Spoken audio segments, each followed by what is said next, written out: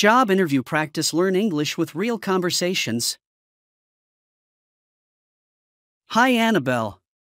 It's been a while. How have you been? Hi, George. I'm doing well, thank you. How about you? I'm good, thanks. So, what do you do these days? What is your job? I work as a teacher. I teach English at a high school. What about you, George? What is your job? I'm an engineer. I work for a construction company. We build roads and bridges. That sounds interesting. Do you enjoy your job? Yes, I do. It can be difficult sometimes, but I like solving problems. What about you? Do you like teaching? Yes, I really enjoy it. I love working with students and helping them learn English. Where do you work, George? I work in the city center. My office is near the main train station. Where do you work? I work at a school in the suburbs. It's a bit far from my house, but I like the school. That's great! How long have you been a teacher? I've been teaching for 5 years. How long have you worked as an engineer? I've been an engineer for about 7 years now. Time flies. It really does. Do you travel a lot for your job? Yes, sometimes. We have projects in different cities, so I travel about once a month. Do you travel for your job? Not much. I usually stay at the school, but sometimes we go on school trips with the students. That must be fun. It was really nice catching up with you, Annabelle. You too, George. Let's stay in touch.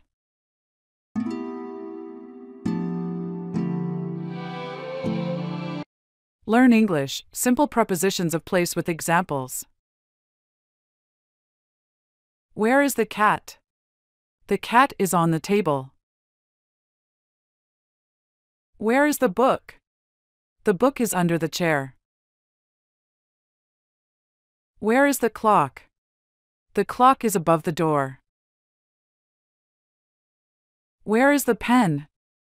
The pen is in the bag. Where is the car? The car is next to the house. Where is the dog?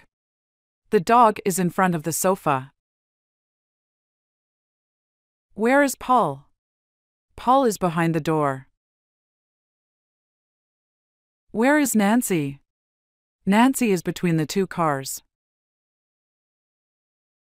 Where are the shoes? The shoes are under the bed. Where is the lamp? The lamp is on the desk. Where is the painting? The painting is on the wall. Where is the remote? The remote is beside the TV. Where is the laptop? The laptop is on the table. Where is the vase? The vase is on the shelf. Where is the cat's toy? The cat's toy is under the couch. Where is the coffee cup?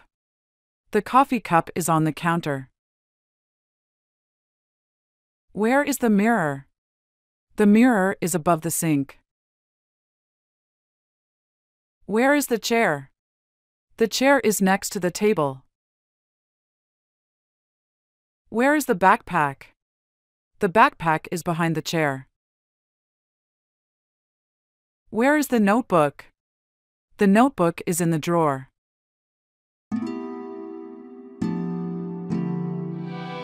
Excuse me, do you know where I can find the pasta aisle? Oh, sure.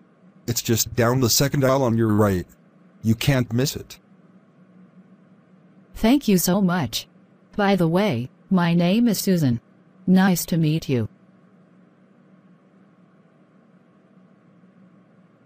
Nice to meet you too, Susan. I'm Robert. Are you new in town? Yes, I just moved here last week. I'm still trying to find my way around. Well, welcome. If you need any recommendations or help, feel free to ask. That's very kind of you. Actually, do you have any suggestions for a good coffee shop in the area? Absolutely. There's a lovely cafe called Bean Haven a few blocks from here. They serve delicious coffee and pastries. Fantastic. I'll make sure to check it out. Say, are you a coffee lover? Definitely. I can't start my day without a good cup of coffee. What about you? Same here. It's like a ritual for me. Maybe we could grab a cup together sometime. That sounds wonderful. I'd love to. Here's my number. Feel free to text me, and we can arrange a time. Thank you, Robert. I'll definitely be in touch. By the way, do you enjoy cooking?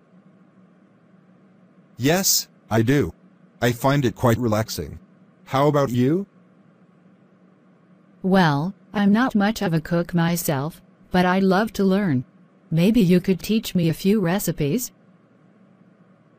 That sounds like fun. I'm always happy to share my cooking skills. We could plan a cooking night at my place. That's a fantastic idea. I'm looking forward to it. Oh, look, there's the pasta aisle. Thanks again for your help, Robert. You're welcome, Susan. It was great meeting you. Don't forget to message me about that coffee. I won't. Have a wonderful day, Robert. You too, Susan. Take care.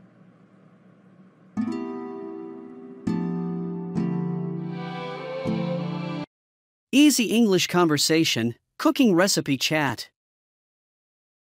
Hi, Annabelle. How are you today?